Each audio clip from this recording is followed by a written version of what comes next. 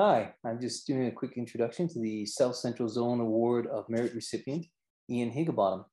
I am Chris Rogers, the principal of Banff Community High School, or BCHS, where we are very fortunate to have Ian as our athletic director and a teacher. At BCHS, we are proud to call ourselves Bears. Bears are defined by their dedication to the community, commitment to excellence, and accountability to one another. And certainly, Ian exemplifies what we believe in as a Bear. Our small school is nestled in the heart of the Canadian Rocky Mountains in Banff, in Banff National Park, where Ian grew up. And so Ian was a student at BCHS, and then we were so fortunate to have him come and join us as a teacher. Ian works tirelessly to promote cultural events in our school and help our school maintain the traditions and understand what a unique place it is to learn. As our athletic director, Ian has worked passionately to bring sport back to our school and also ensure that our phys ed program stays strong. He's made sure that our students have access to practices and to meaningful games.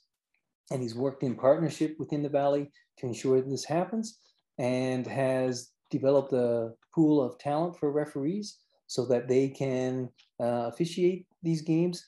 And he's developed a basketball and volleyball league so that our students have meaningful play. Certainly, while Ian's our athletic director and a teacher, he's also a coach, and he coaches cross-country running, golf, but his heart of hearts is probably, his passion is rugby. And I would say we are a rugby school. Come spring, it is rugby. And Ian's done a wonderful job of building that program from elementary school right on through to high school, bringing Alberta and Zone Rugby Championships to our school. Ian, thank you so much for all that you have brought to our school. We are proud that you are a Banff Bear and proud that you represent us. You're so deserving of this award, and all the best. Thank you.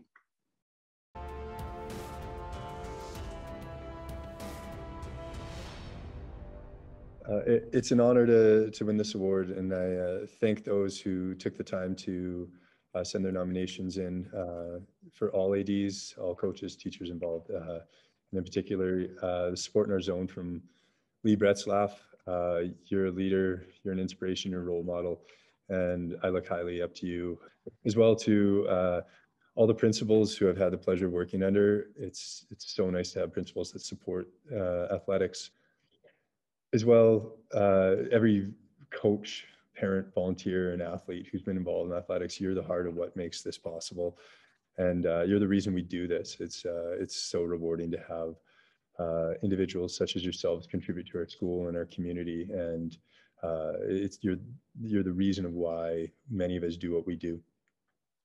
With that said, I've learned so much from just taking volleyball teams to tournaments or basketball teams, or running tournaments myself, and watching the coaches and ADs and teacher sponsors or parent volunteers come in and commit countless hours of time on their weekends and devote so much of their personal life to supporting athletics. It's an inspiration. And those days where we feel defeated and question maybe why we do what we do, those reminders of seeing the smile on students' faces and the passion that all those individuals bring help me keep going on those rough days.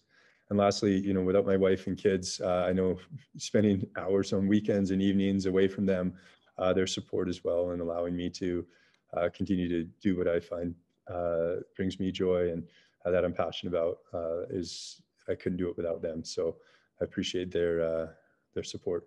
Lastly, if I were to have any advice for any ADs, it's to be humble and to always be learning. I know that every year I make mistakes, and every year there's things that I would go back and do differently. And I think that's what makes us all great, is that we should allow our students and athletes to make mistakes and learn from them. And I hope we can grant ourselves the same grace. So with that said, thank you to all involved, from the SAA right down through South Central Zone and within our own school and community. It's an honor to receive this award. Thank you very much.